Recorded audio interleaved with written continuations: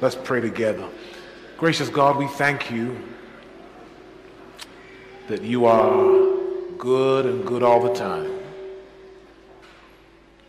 God, we thank you for life and life more abundantly. We thank you for joy unspeakable and full of glory. God, we thank you tonight for a peace that passeth all human understanding. And we thank you that you fight our battles even when we stand still. God, tonight would you speak to our heart, our minds, our emotion, our intellect. We want to see you high and lifted up. And we ask that your name be glorified in our midst. In Jesus' name we do pray. And all God's people said together, amen. How many of y'all are glad to be in the house of God tonight? Amen. How many of y'all are glad that God has saved us and we have been learning about the heavenly sanctuary? We've had a great week so far. We've had a powerful week. On Sabbath, we talked about how the Lord is our high priest in the heavenly sanctuary, how he intercedes for us on our behalf. Saturday evening, we discussed the importance of taking time in the morning to talk with the Lord. That on the other side of your bedroom door, when you leave your house, the devil is trying to take you out. But you can never trust in your own strength, in your own direction. You must trust in the direction of Almighty God. Come on and say amen. Amen. And then on Sunday evening, we discussed the importance of the Word of God. That the Word of God, in Nehemiah chapter 8, Ezra the priest goes and he preaches the Word even after they have built. We talked about their desire for the Word of God even in the regular moments of life. And then on Monday afternoon, we talked about the importance of the outer court. Last night we talked about the power of reconciliation between church members. And so we've been having a powerful week here at Camp Meeting 2024. Salvation Simplified. And tonight I want to call your prayerful attention to the book of Genesis, chapter 24. And while you're turning there, allow me to thank your pastor, Pastor Akali, for the invitation. And I'm blessed to be here tonight and this entire week. And then it is a joy to see a colleague from the United States, Pastor Derek Lane. He was preaching a camp meeting somewhere else last week and decided to stay over. Stand up, Pastor, and let the individual see. Pastor's in Seattle, Washington. And so he came. He said he's heard so many great things about Newlife. And so he had to come over and spend a day at Newlife. So let's say amen for him. Amen. Genesis chapter 24. When you found it, would you stand to your feet as we honor the word of the Lord? I'm reading today, we're going to pick it up at verse 10, but let me give you a little context here. Abraham is getting old. Abraham is getting old, and he is looking for a wife for his son Isaac. And he decides to send his oldest servant, who scholars believe is Eliezer. Eliezer is his first servant that he got from Egypt. He decides to send the servant to go and find a wife for Isaac. And this is where we pick up the story in verse 10. I'm reading from the New International Version. Here's what the Bible says. Then the servant left, taking with him 10 of his master's camels, loaded with all kinds of good things from his master. And he set out for Aram Naharaim and made his way to the town of Nahor. He had the camels kneel down near the well outside the town. It was toward evening. the time the women go out to draw water. Then he prayed, Lord God of my master Abraham, make me successful today and show kindness to my master Abraham. See, I am standing beside this spring, and the daughters of the townspeople are coming out to draw water. May it be that when I say to a young woman, please let down your jar, that I may have a drink, and she says, drink, and I'll water your camels too, let her be the one you have chosen for your servant Isaac. By this I will know that you have shown kindness to my master. Before he had finished, someone shout, before he had finished. Before he had finished praying, Rebekah came out with her jar on her shoulder. She was the daughter of Bethuel, son of Milcah, who was the wife of Abraham's brother Nahor. I want to today to anchor into verse 12 today, that first part of verse 12. Then he prayed, Lord God of my master Abraham, make me successful today. I want to preach for the next few moments, God will make you successful. Turn to your neighbor, say, neighbor, God will make you successful. Turn to your other neighbor, say, other neighbor, oh, other neighbor, God will make me successful. Tap yourself on the chest, say, self, oh, self. Come on, say it louder, self. Oh, self, the God I serve, come on, the God I serve will make me successful. One more time, God will make me successful. You may be seated in the presence of the Lord. Mafanikio, God will make me successful. Successful, successful. God will make me successful. I have lived long enough now to know that when you take care of God's business, God will take care of your business. In fact, God supernaturally handles things for you that you could never handle for yourself. And so for the matriarchs and the patriarchs in Genesis, their life was not about adhering to later established rituals. No, it was about this relationship with God, this genesis of a relationship with God who they were coming to know as actively involved in their lives. That they were coming to know a great Jehovah who would guide them as they pilgrim through barren lands. This is seen in the story of Abraham, particularly when he seeks a wife for his son Isaac. And here, close to the middle of the book of Genesis, we see a servant who we believe to be Eliezer. Eliezer, Isaac's oldest staff member, is sent to seek a bride for his master's son.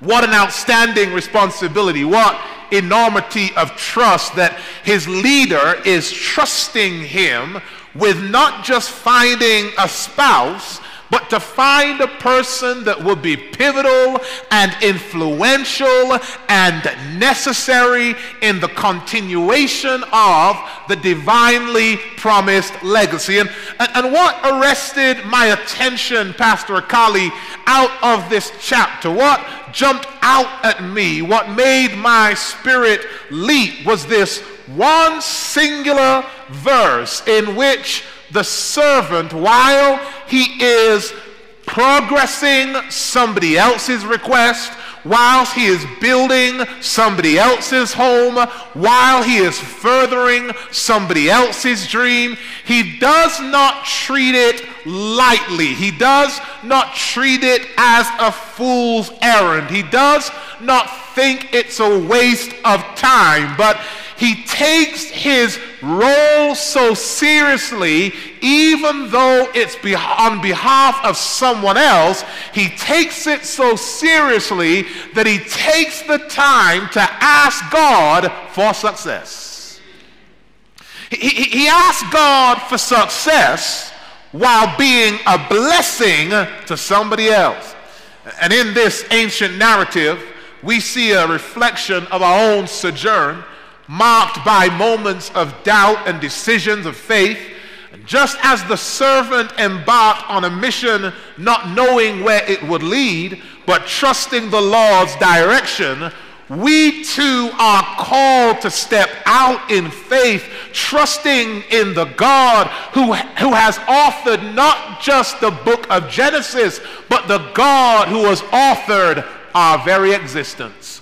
And I believe wholeheartedly, this really is the message summed up in one sentence. I believe wholeheartedly that God has what we need to make our endeavors a success. Do I have a witness here?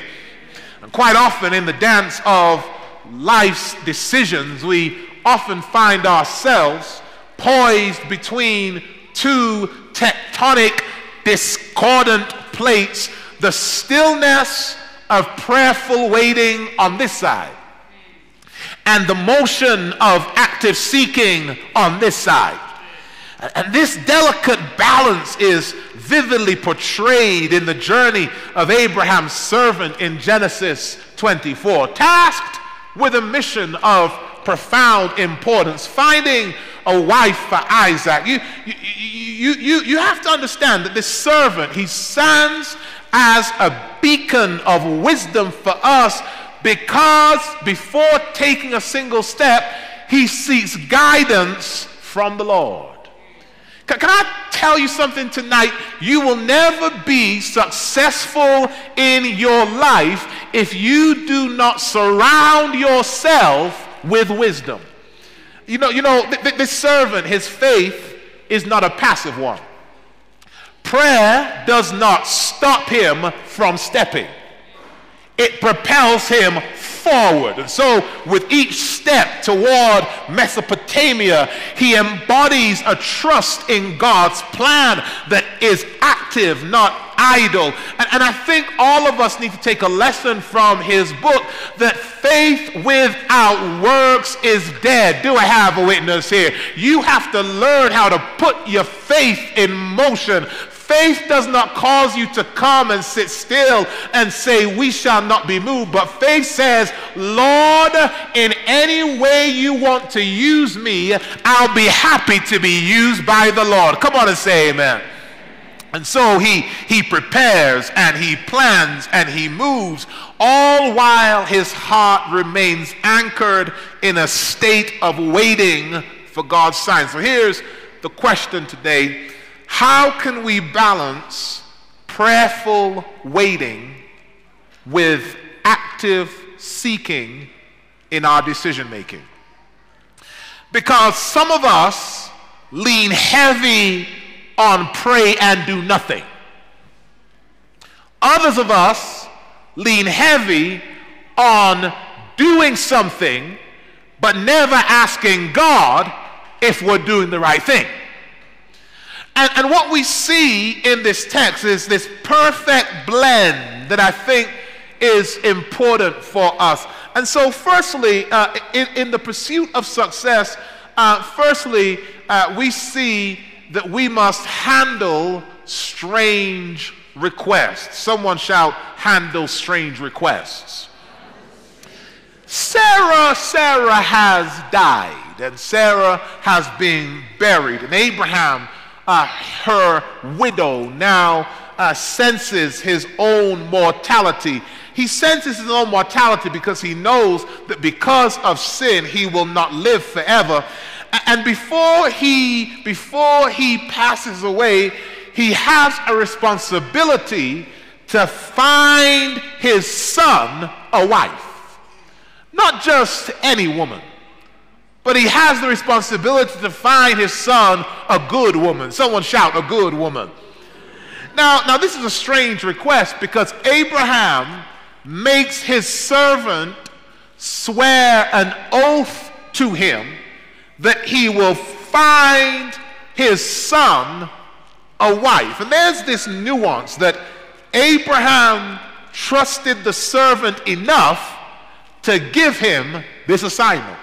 I've lived long enough to know, New Life, that you cannot trust everybody with your requests. I've learned to only request things of people whom I trust. I've seen marriages fail because of no trust. Friendships have been dissipated because of no trust. I've seen jobs lost because of no trust. Business partnerships have been divided because of no trust. Personal growth is hindered because of no trust. Can I tell you something? I know you want to be popular, but in this life, you will only have a few people you can trust. Come on and say amen. I have 5,000 friends on my Facebook account, but if ever I get in trouble, I don't have 5,000 people I can call. I can only call about 5 of them. If I scroll through my Instagram account, I can only call about 5 or 6 people who I trust, because even though they are your friend on social media, doesn't mean they're a true friend in real life. In fact, I have a definition of friendship. Here's my definition of friendship. A friend will defend you in your absence. A friend will promote you in your absence. And a friend will tell you the truth to your face. And if your so-called friend doesn't do those 3 things, you can bet your bottom shilling that they are not your friend. Do I have a witness here? A friend, he trusts Eliezer. He trusts Eliezer. Listen to this, because Eliezer, the servant, has never tried to usurp Abraham's authority. Now this is important because Eliezer has been with him since before Isaac was born. In fact, if you read through the account of Genesis, when Abraham is getting frustrated with God, he says, God, is my servant Eliezer actually going to be the inheritor of the promise? People were thinking that Eliezer was going to inherit all that Abraham had. Maybe Eliezer thought that he would inherit all that Abraham had. And no, but Eliezer never tries to usurp Abraham's authority. Understand, there is a level of trust between the two of them. Abraham gives this taxonomy of a strange request. He says, look, I've got this covenantal promise from God, and he says, I need you to go find a wife for my son, but do not get a Canaanite woman. Get a wife from my own people. That there were some things going on in Canaan that Abraham did not want as a part of the family. Eliezer, I can imagine Eliezer probably asking Abraham, why can't Isaac go find a wife for himself?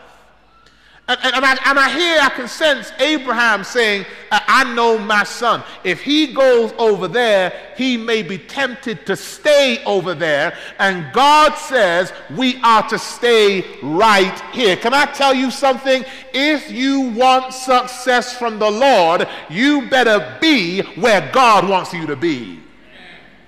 And so Abraham makes it plain. Isaac isn't going. So he says to Eliezer, go. And if you read earlier in that chapter that we read, Abraham, watch this is beautiful.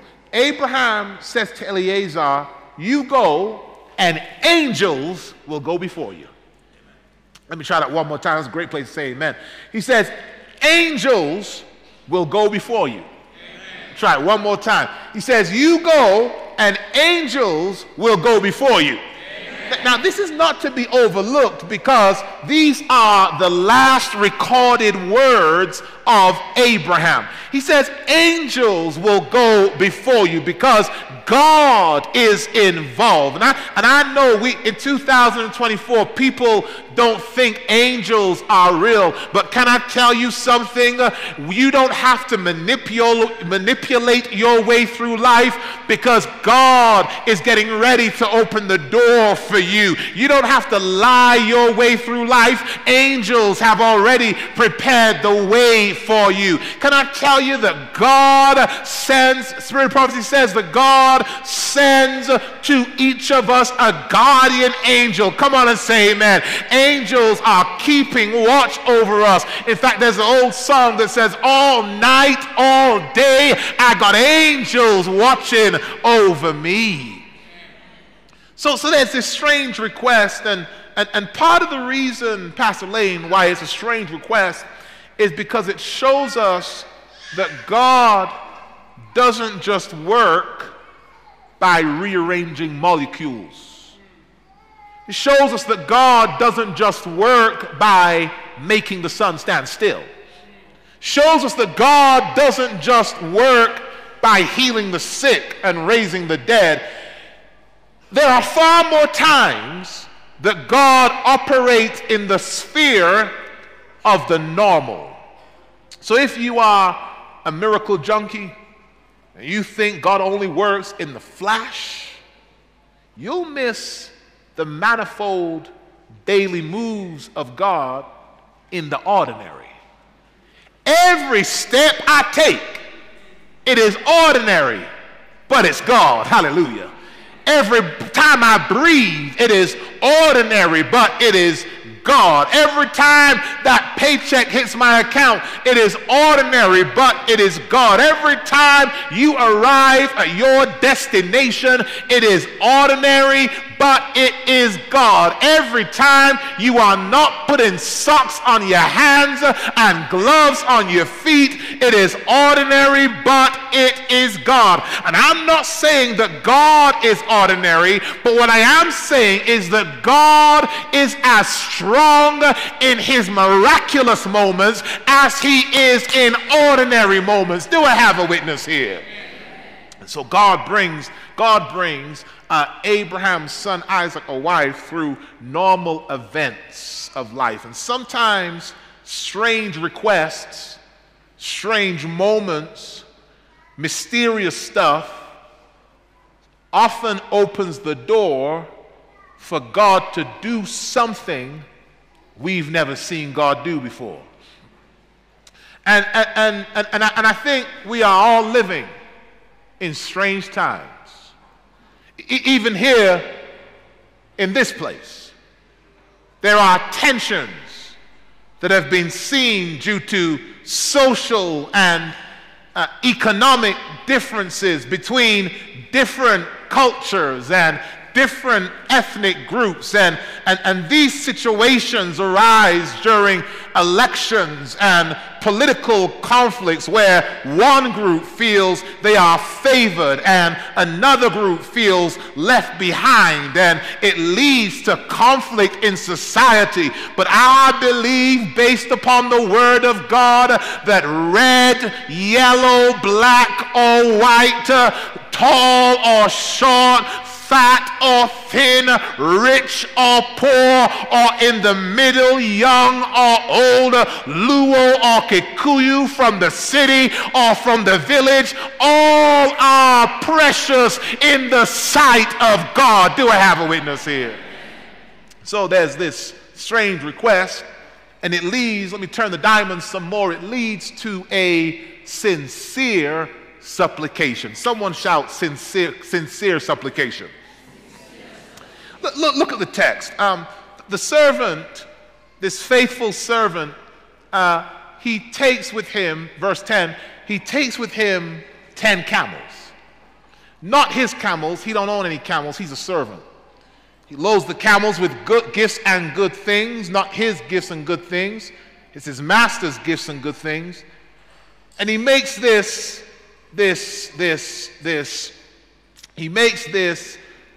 800-kilometer journey to his destination. it's like he travels from Nairobi to Mombasa and back, and that's one way for him. He makes this 800-kilometer journey from the region of Canaan to where he is going. There is no cars. There is no Uber. He has two options. He can either walk or he can ride a camel hump. So he makes this long journey, and as he gets to the place where the camels can have a water break, verse 11, he whispers a prayer in the evening. Hallelujah. And it just so happens that when he prays, Pastor Akali, it is the time that the women go out to draw water. Now here it is. Here's what he prays. He prays, Lord, give me success today. Now, can I tell you something, New Life?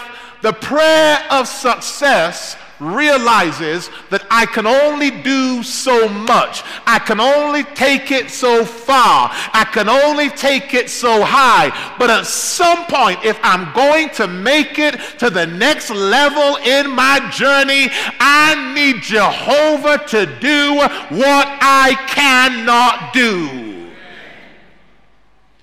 And it is only Jehovah that can make the metaphorical 800-kilometer journey you have traveled. It is only Jehovah that can ensure that all your labor, all your tears, all the time you spent shall not be in vain. He prays at the time the women go out to draw water. Now here's what's crazy, New Life. An hour earlier would have been too soon. An hour later would have been too late. But when angels go before you, I said when angels go before you, I said when angels go before you, you will be at the right place at the right time to receive a blessing from the Lord. And so he sincerely asked God for something that heretofore I have never paid attention to. I've never paid attention to this. Look at it. He asks God for success today.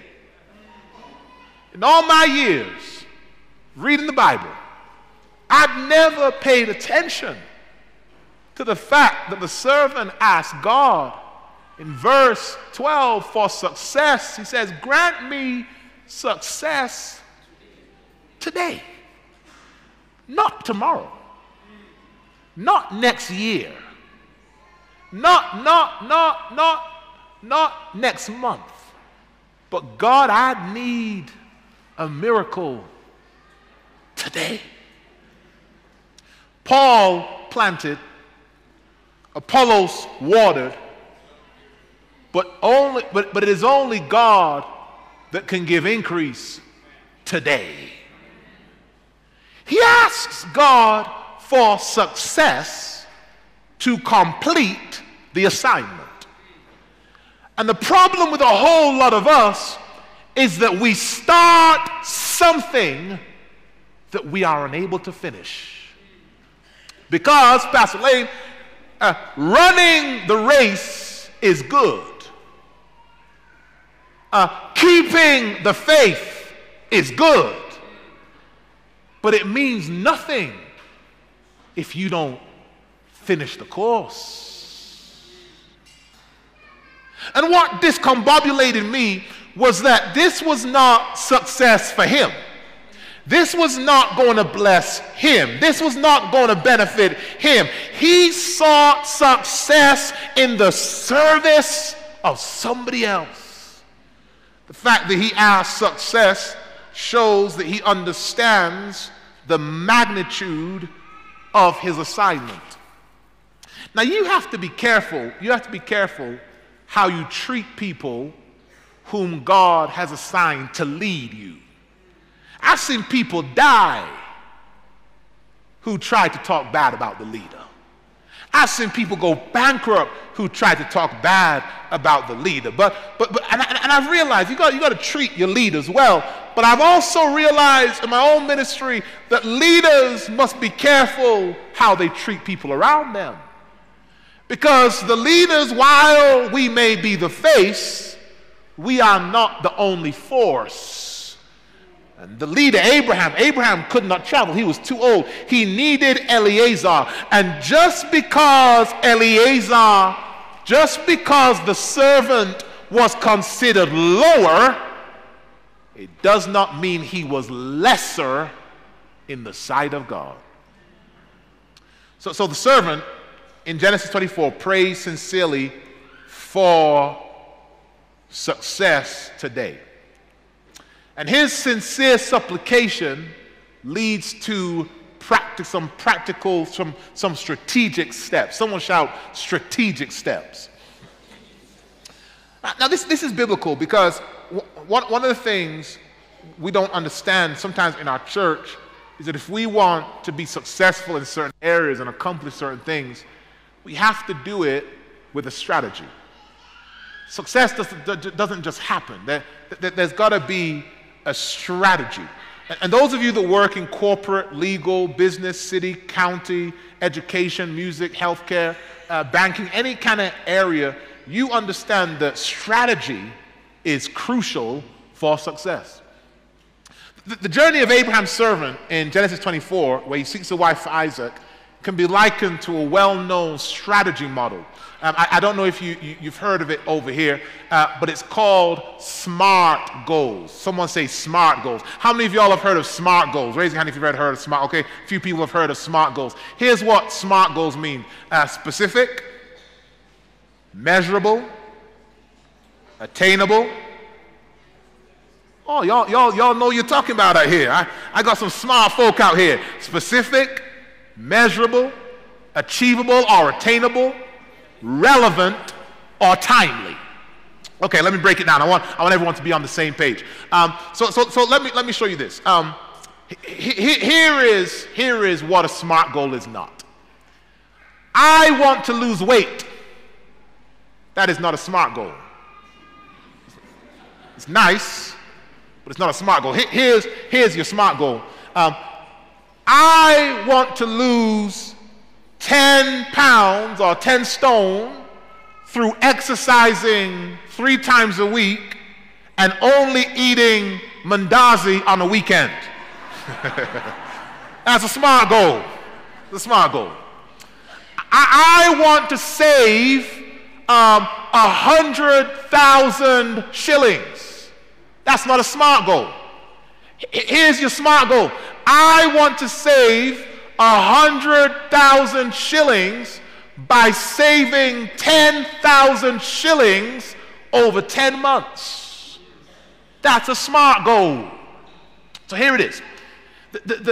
Eliezer's goal was smart. It was specific because he had a clear and specific task to go find a wife for Isaac. It was measurable because he set up a way to measure the success of his goal, asking that the woman who offers water to him and his camels be the one who was chosen by God. It was achievable because while the task was challenging, because he took 10 camels and because he took 10 gifts, he had the resources to make the goal happen. It was relevant. Here's why it was relevant. Because God says to Abraham, I am going to give you a great lineage. He can't get a great lineage if his son doesn't have any children. So it was relevant, and it was time bound because he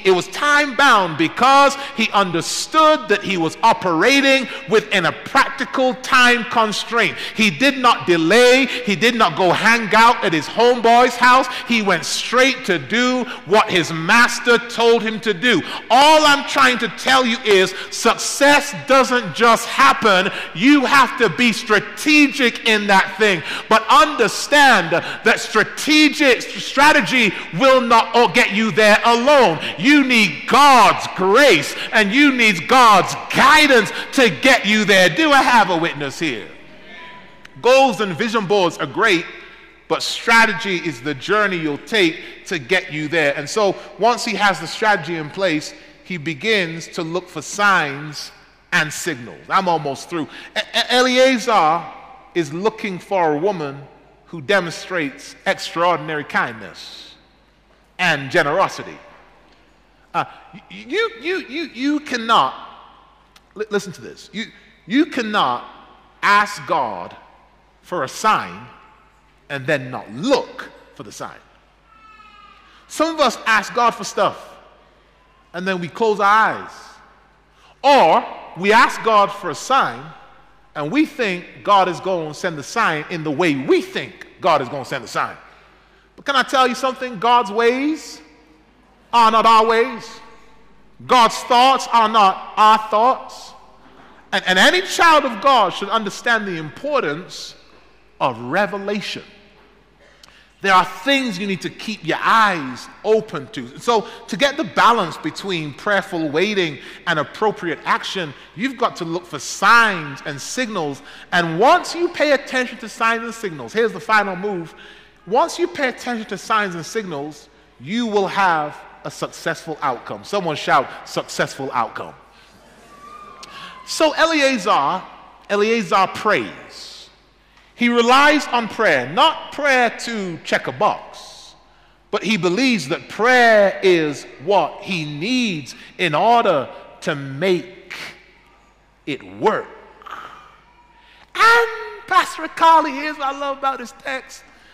After he prays, as soon as he finished praying, as soon as he finished asking God to give him success today, he opens his eyes and he sees Rebecca. He sees beautiful Rebecca. And he sees Rebecca carrying a load on her shoulders. It means you never know who's watching you carry what you carry.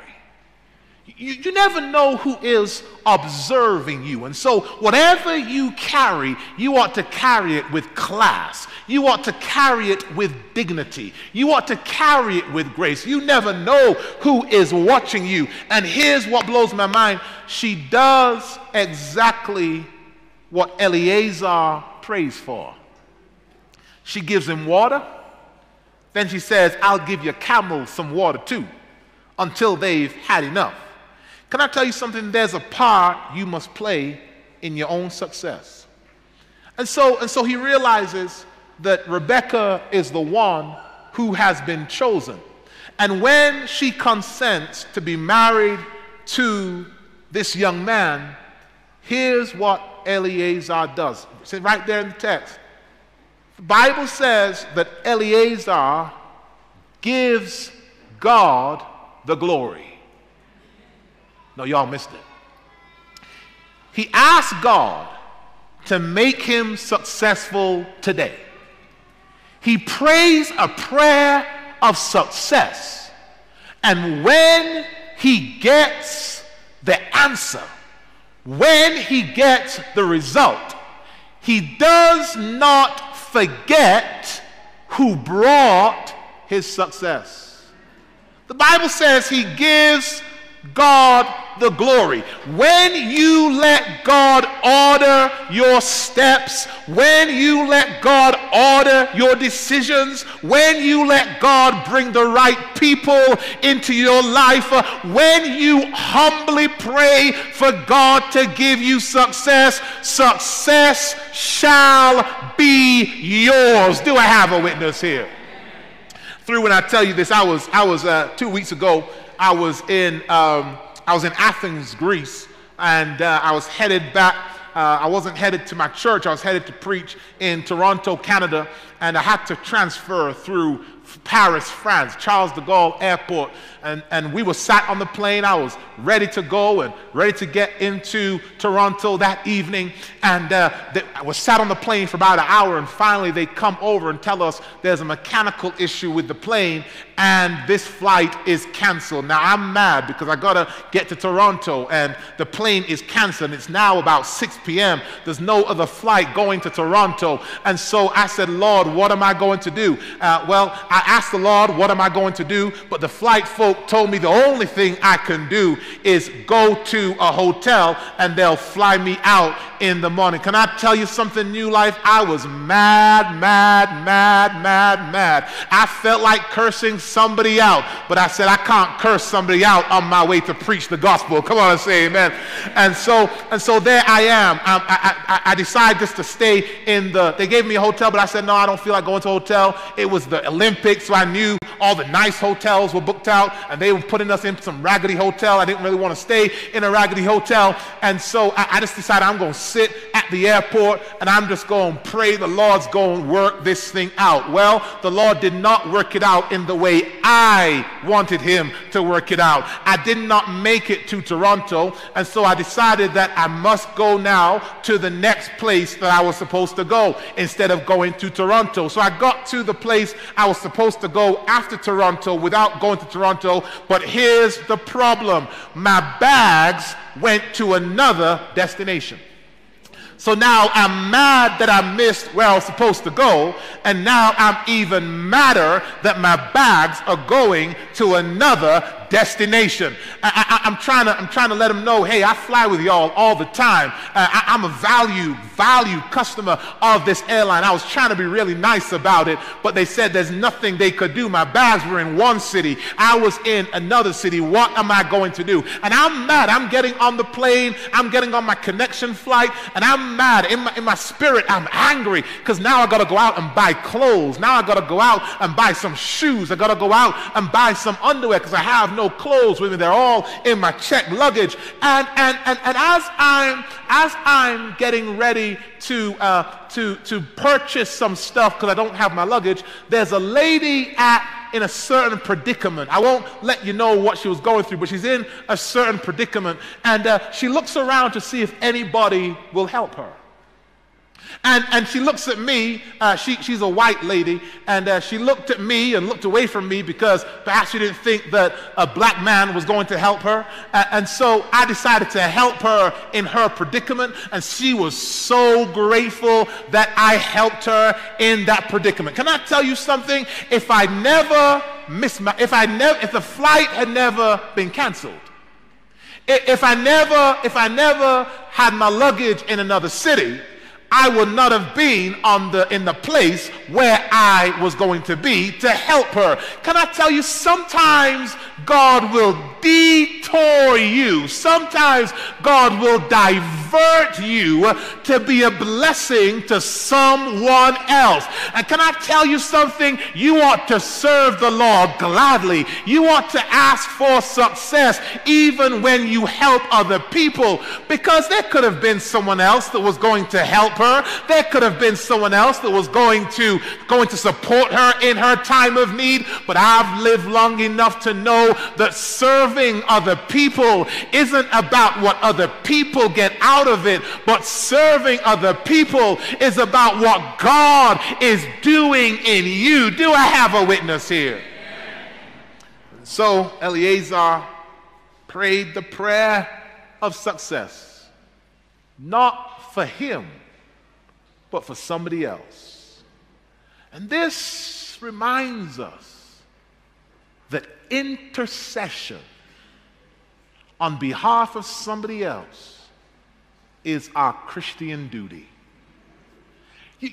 When you pray to God, don't be selfish with your prayers. Learn how to pray for other people. Learn how to intercede for other people. And when you learn how to pray for other people, watch God work out your stuff while He's using you to help work out other people's stuff. God desires of us to be successful. And I want to encourage you to incorporate the prayer of success in your prayer life. Don't just accept things for how they are. God has called us to be resilient. God has called us to be fighters. God has called us to be disciplined. God wants you to be successful at school. God wants you to be successful on your job. God wants you to be a successful father or a successful mother, a successful husband or a successful wife. God wants you to be a successful musician. But understand, you will never get to any significant level of success if God knows that he cannot trust you with success. You will never get to any significant level of success if God knows that when you arrive there, you won't even give him the glory. You will never achieve any significant level of success if God knows that when you get there, you won't even have time to pray. Serve other people and give God the glory and watch God do for your life what you cannot do for yourself. And all of God's people said together, amen. Let's stand to our feet as we pray. 'Tis the blessed hour of prayer, when our hearts lowly bend, as we gather to Jesus, our Savior and friend. If we come to him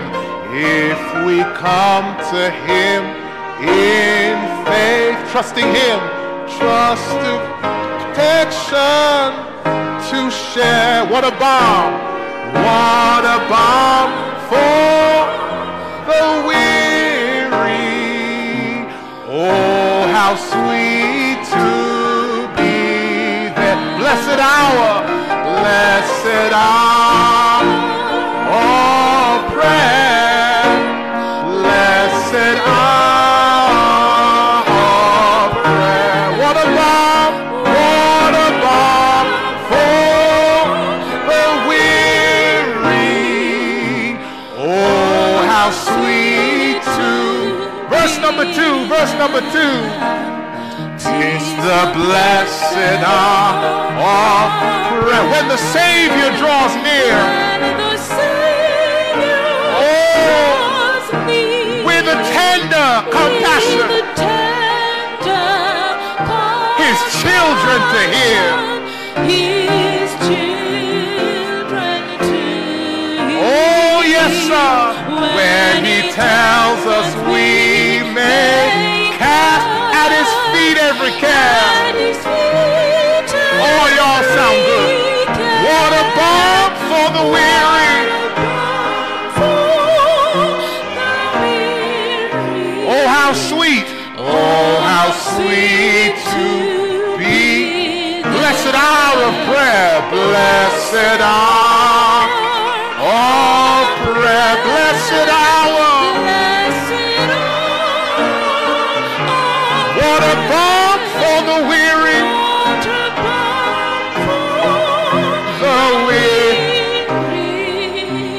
Oh, how sweet. Come on, 'tis the blessed hour of prayer. 'Tis the blessed hour of prayer. When the tempted and tried.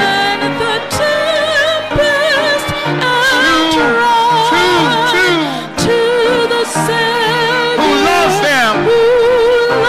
Their souls confide.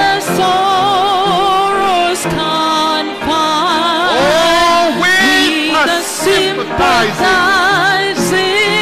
he removes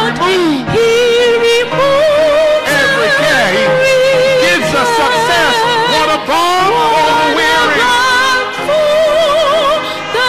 Oh, how sweet to be there. Oh, how sweet to be. Come on, blessed hour of prayer. Blessed hour of prayer. Blessed hour. Blessed hour. What a balm for the weary.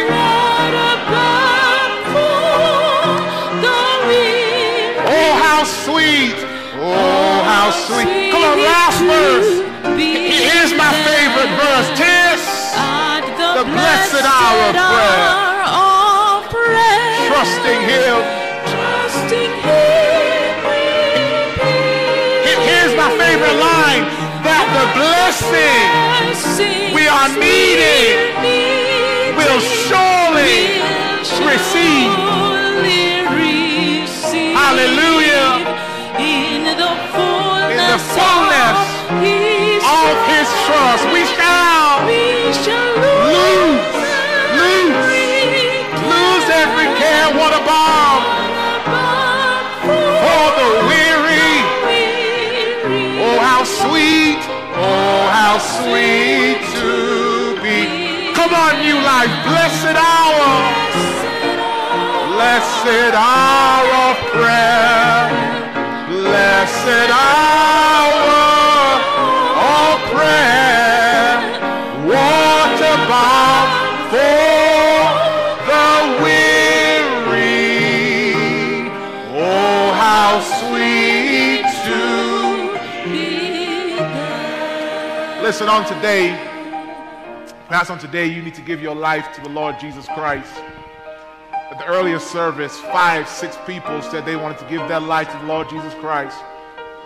And the Holy Spirit is prompting me to ask, even again, if there's someone here who says, Pastor, I need to be baptized in the name of the Father, in the name of the Son, in the name of the Holy Spirit. That's the only way. Your relationship with Jesus is the only way that success is guaranteed. And perhaps on today you're saying, I want to make a decision for the Lord Jesus Christ. If you fit into that category, do me a favor, slip your hand up. I want to pray for you. On today you're saying, I want to be baptized in the name of the Father, in the name of the Son, in the name of the Holy Spirit. I've never been baptized before, or perhaps I want to rededicate my life to the Lord Jesus Christ. Slip your hand up because I want to pray for you. I want you to know that success can be yours, but it starts when you make a decision to do what God has told you to do. True success is being in the will of the Lord Jesus Christ. And so if you fit into that category, you want to be baptized in the name of the Father, the name of the Son, the name of the Holy Spirit, slip your hand up. I want to pray for you. And perhaps you're watching online. Perhaps you said you didn't want to come to the sanctuary today, but you're watching online. Do me a favor, just type in the chat. Type in the chat. Make a comment. I want to be baptized. Leave your email address or your number. Someone will be in touch with you. Because we realize preaching is never the destination. Preaching just points to the destination. And that destination is Jesus, who is the Christ. Your heads are bowed, your eyes are closed. As together we pray. Gracious God our Father, we thank you afresh for the total sufficiency of Jesus Christ. We thank you for life and life more abundantly. We thank you for joy unspeakable and full of glory. God, fill us with a prayer life, reminding us that in the fullness of your trust, we can lose every care. God, we are being called to have a deeper prayer life. We are being called to have a bold prayer life that asks you for success this day. For we know that if my people who are called by my name would humble themselves and pray and turn from their wicked ways, then Lord, you said you would hear from heaven. You would heal our sin. You would forgive our sin, and you would heal our land. We pray these things in the name of Jesus our Lord. And all God's people said together, amen.